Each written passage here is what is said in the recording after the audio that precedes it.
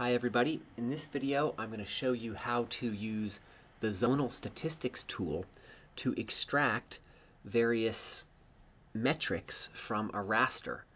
And specifically what Zonal Statistics allows us to do, it allows us to take a whole large raster area, in this case the digital elevation model of Middlebury, Vermont area, and it allows us to extract information or metrics from just within the boundary of a polygon feature, or within the boundary of multiple polygon features.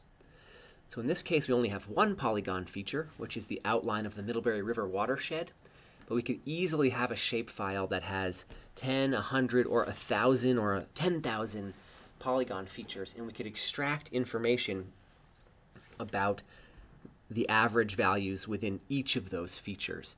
And so just to be clear, what this Zonal Statistics tool does, it essentially counts up all the pixels inside of the polygon boundary, and then it computes whatever statistics you want. The mean, the max, the min, standard deviation. So it first gets all the pixels, which then become kind of a population of data points, and then it computes those metrics. All right, so here's the tool, processing toolbox. Use this one right here, Zonal Statistics, with the little sigma on it. We'll open it up. Our raster target layer is going to be, why don't we do this in our meters? So it's our digital elevation model. And here is the vector layer containing those polygons I was just talking about. In this case, we just have the mid-river watershed. And what's going to happen, it's going to actually add new columns into our attribute table. So once the new statistics are computed, they're going to be added into columns in our attribute table.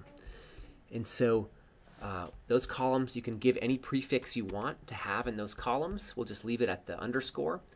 And then importantly, you can tell it how many statistics you want it to compute. So the basics are count, sum, and mean. But why don't we throw in standard deviation, min, and max as well. So we'll hit OK.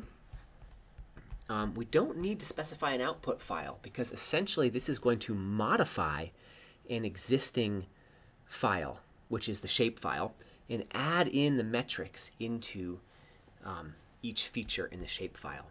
All right, so let's hit run. And I believe that finished. It happens very fast. And now just to check, let's go up to our shapefile, right-click, go to the attribute table. And sure enough, I only have one feature. It's row number 1. But what was added, and there was lots of different stuff in here before. I should have showed you it before. But what was added at the very end were these 6 columns. Underscore count, underscore sum, mean, standard deviation, min, and max. So again, what you now have here, this is the mean of all pixels within this polygon. This is the standard deviation of all pixels within this polygon. So the mean elevation of the Middlebury River watershed is 428 meters plus or minus 200. Thanks for listening, everybody.